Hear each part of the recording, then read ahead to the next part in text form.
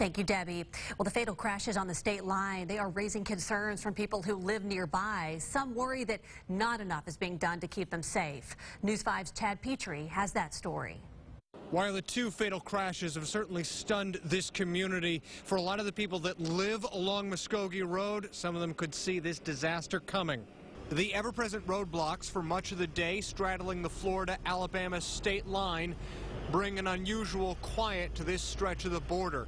Normally, that peace is shattered by roaring trucks and cars.